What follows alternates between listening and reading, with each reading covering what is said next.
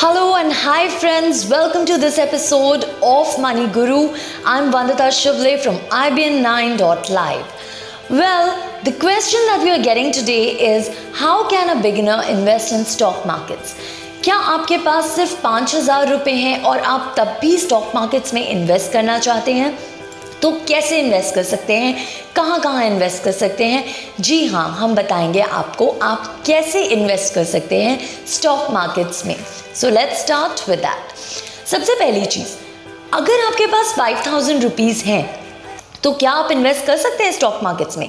Yes और no? The answer is yes.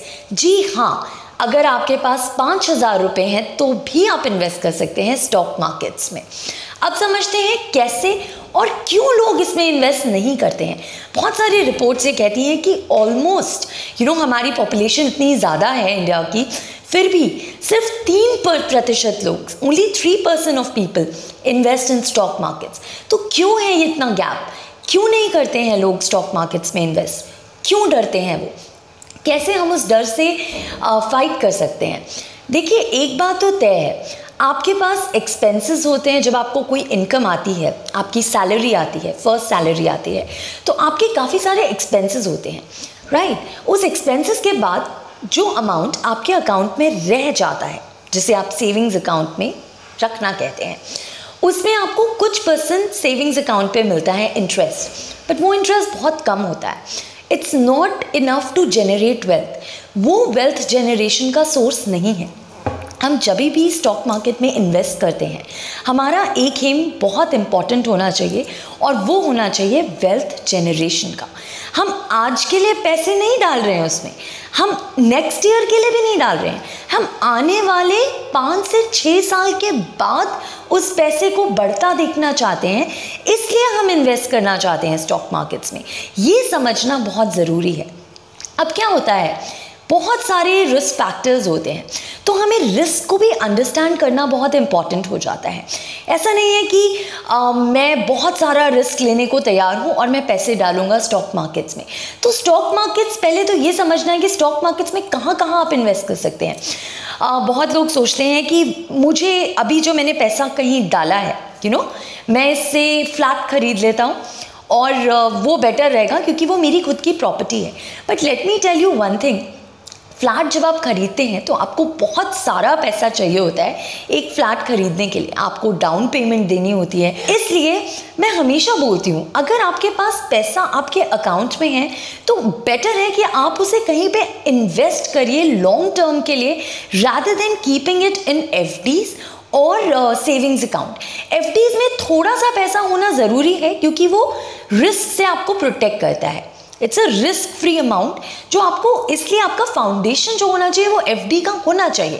But उसके बाद क्या, उसके बाद आपको कुछ ऐसी इंस्ट्रूमेंट्स में पैसे डालने चाहिए जहां पर आप अपने वेल्थ को बढ़ा सकें, जो अभी करेंट मनी है उसको हम डबल कर सकें।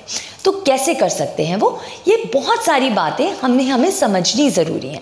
उसके लिए ज़रूरी है 3 क्वेश्चन समझना: Y, where and how. Why do we want to invest in stock markets? Answer is very clear, because you want to grow your wealth. You want to grow your today's income. अगर आप उसको FDs में रखते हैं या savings account में रखते हैं तो आपको पोस्ट टैक्स बेनिफिट्स बहुत नहीं होते हैं, उससे आप वेल्थ जनरेट बिल्कुल भी नहीं कर सकते हैं। तो आई वुड से आपकी इमरजेंसी पर्पसेस के लिए, आपकी आज 6 महीने डाउन द लाइन कुछ आपको पैसों की ज़रूरत है, उसके लिए आप एफडीज़ में इन्वेस्ट ज़रूर करिए। बट ओवरऑल मैं रेकमेंड नहीं करती कि वेल्थ के लिए आपको एफडीज़ या सेविंग्स अकाउंट आपकी हेल्प कर सकता है। नो, बिल्कुल भी नहीं, ये एकदम गलत सोच है। तो अब वाई का आंसर तो बहुत क्लियर है। बेनिफिट के लिए, ग्रो करने के लिए अपने पैसे हमें स्टॉक मार्केट में इन्वेस्ट करना चाहिए। आपके पास अगर 5,000 रुपये भी हैं तो भी आप स्टॉक मार्केट्स में इन्वेस्ट कर सकते हैं। और मैं अगर आपको एक बात बोलूँ तो आपको काफ़ी हैरानी होगी, अगर आपके पास 500 रुपये भी हैं तो भी आप स्टॉक मार्केट्स में इन्वेस्ट कर सकते हैं। जी हाँ, वाया म्यूचुअल फंड्स, और ये मैं आपको आगे के लेसन्स में बताऊँगी। अब हम बात करते हैं कि अगर आपने कर दिया है तो आपका वाई तो इसमें क्लियर हो गया है। Now where can you invest? देखिए, बहुत टाइप के एसेट क्लासेस होते हैं जब आप इन्वेस्ट करते हैं। फॉर एग्जाम्पल, आप इक्विटीज़ में इन्वेस्ट कर सकते हैं, आप डेट में इन्वेस्ट कर सकते हैं, आप कमोडिटीज़ में इन्वेस्ट कर सकते हैं, आप फ्यूचर्स में इन्वेस्ट कर सकते हैं, आप फॉरेक्स में इन्वेस्ट कर सकते हैं। We all are scared of investments. हम सबको डर लगता है, व्हाट इफ लॉस हो जाए, व्हाट इफ बहुत ज़्यादा लॉस हो जाए। तो ऐसे में हमें डरना नहीं चाहिए। हमें कुछ ऐसे रीजंस निकालने चाहिए और ऐसे इंस्ट्रूमेंट्स ढूंढने चाहिए जहाँ पर हमें कम रिस्क में ठीक ठाक अमाउंट वापस मिल जाए। ठीक है, तो अब first step to your investment is, आप कहीं भी इन्वेस्टमेंट करते हैं तो उसका फर्स्ट स्टेप है एक डीमैट या फिर ट्रेडिंग अकाउंट खोलना। डीमैट अकाउंट और trading account are very important if you want to bye and cell shares. आपको शेयर्स को स्टोर करने होते हैं जो आप डीमैट अकाउंट में करते हैं। आप कोई भी कंपनी बाय करते हैं, किसी भी कंपनी के शेयर्स बाय करते हैं, इवन म्यूचुअल फंड्स के यूनिट्स बाय करते हैं, वो आप डीमैट अकाउंट के थ्रू कर सकते हैं। अब बहुत इंपॉर्टेंट क्वेश्चन होता है, कौन सा ट्रेडिंग अकाउंट लें? कहने को तो फुल सर्विस प्रोवाइडर्स बैंक्स होते हैं जो आपको बहुत सारे ऑप्शंस देते हैं। HDFC बैंक हो गया, ICICI बैंक हो गया, IDFC हो गया, बहुत SBI हो गया, they all give you options of opening demat account via them. But हमें ये समझना ज़रूरी है, इनकी कॉस्ट बहुत ज़्यादा होती है जब हम ओपन करते हैं इसमें अकाउंट, राइट। तो एक नॉर्मल रिटेल इन्वेस्टर के लिए इतना अमाउंट देना, और इनकी सर्विसेज बहुत ज़्यादा होती हैं, तो एक HNI क्लाइंट के लिए इट मेक सेंस।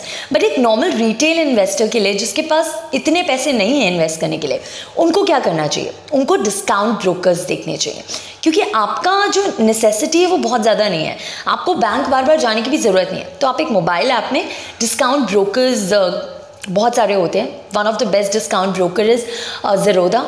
मैं बहुत लोगों को रेकमेंड करती हूँ, मैं पर्सनली भी यूज़ करती हूँ। It's a zero brokerage trading account. The charges are minimal. Opening of जब आप अपना अकाउंट ओपन करते हैं तो आपको सिर्फ 300 to 400 रुपीज़ देने पड़ते हैं, and then you have a set account with them. तो बहुत अच्छा अकाउंट आप खोल सकते हैं इससे ज़ेरोदा के थ्रू। सो ये तो हो गया आपका फर्स्ट स्टेप टुवर्ड्स दैट। अब आप कहाँ इन्वेस्ट कर सकते हैं वो बहुत ज़रूरी होता है। देखिए, आप इन्वेस्ट कर सकते हैं बहुत सारे क्लासेस में। अब बहुत सारे एसेट्स होते हैं जिसमें आप इन्वेस्ट करते हैं। आप इक्विटी में इन्वेस्ट कर सकते हैं, आप डेट में इन्वेस्ट कर सकते हैं, आप कमोडिटी में कर सकते हैं, आप गोल्ड में कर सकते हैं, आप रियल एस्टेट में कर सकते हैं।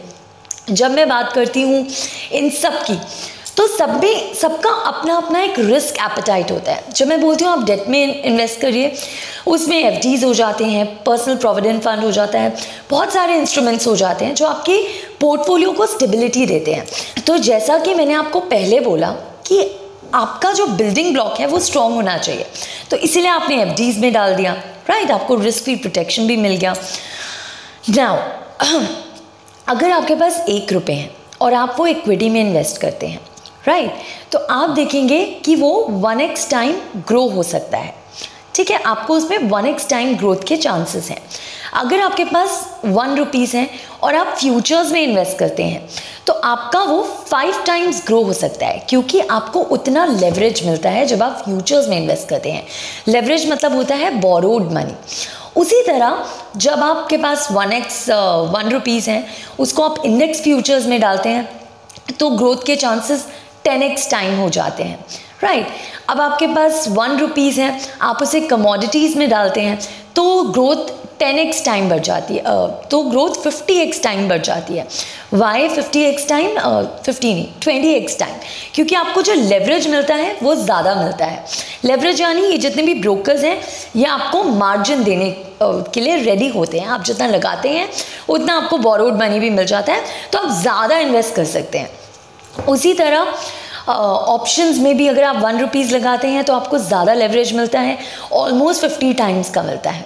सबसे ज़्यादा लेवरेज आपको फॉरेक्स मार्केट में मिलता है। फॉरेक्स मार्केट में 1 रुपये में आपको 400 टाइम्स लेवरेज मिलता है। अब इस लेवरेज का मतलब क्या है? इस लेवरेज का मतलब होता है ज़्यादा रिस्क। तो आपने लगाए तो 1 रुपये हैं, आपको लेवरेज मिल रहा है 400 रुपये का। मुनाफा भी 400 रुपये हो सकता है, नुकसान भी 400 रुपीज़ हो सकता है। इसीलिए हमें रिस्क समझना अपनी बहुत ज़रूरी है। क्या हम रेडी हैं वो 4x का 400 टाइम्स लॉस करने के लिए? हर कोई रेडी नहीं होता, और एक रेगुलर इन्वेस्टर के लिए ये इतना आसान नहीं होता है।